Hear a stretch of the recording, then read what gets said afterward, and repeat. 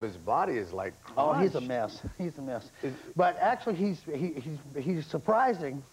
It's surprising he's doing as well as he is. He's really doing real good, and he really appreciates all the good feelings that everybody has been sending to him. Oh, that's great. That's super. Well, he gets it. Hey, Dave, feel better, buddy. I mean, come on. Now, how long is it going to take him to get back to what you do? Just about long enough for the next tour. He should be happening about the end of January, I think. We've got our fingers crossed. There's really no telling at this point. While we're talking about David Crosby, let's talk about Stephen Stills and Crosby, Stills and Nash and your rock and roll family tree. Now check this out. This is you starting. Nobody's that old. With Buffalo Springfield. This goes back about how many years, really? Buffalo Springfield started what? 25. No. Yeah. Really? Yeah, 25 next year. 1965 was the birth of the Buffalo Springfield. To late, actually early 66. Graham Nash with the Hollies, the Byrds, David Crosby. And then here you are, the red line is you going down. Then he's everywhere. He's everywhere. Yeah, you are. Look at this. Then Manassas. They couldn't get rid of me. And then here you are, up to 1988 to 1990, back to Crosby, Stills, and Nash. Right. Unbelievable. And still doing it. And I haven't even begun to slow down.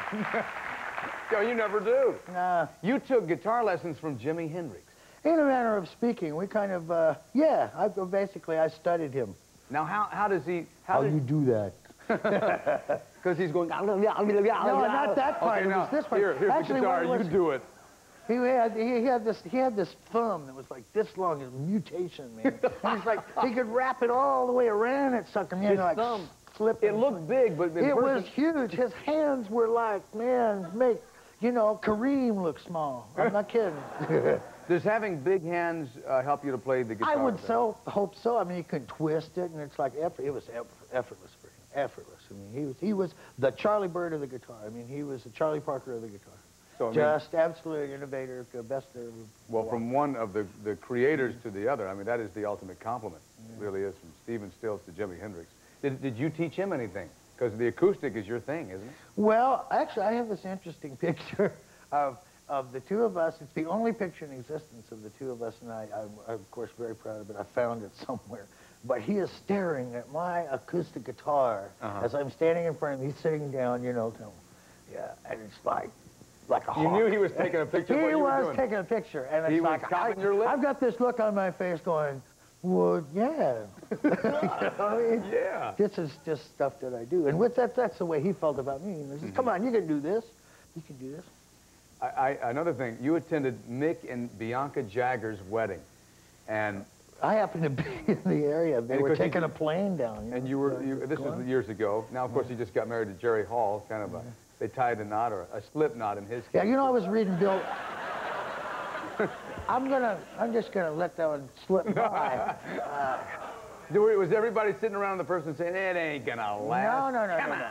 Actually, I was just reading Bill Wyman's book, and it brought back a lot of fun memories from back then. No, it was all the gang, and nobody... What was the gang? Everybody talks about the gang. Nobody was into slagging each other back then like they are now. We were actually on each other's side. Yeah, good for you. Go, do good, positive, Right, it is tough. Now, everybody... He didn't say...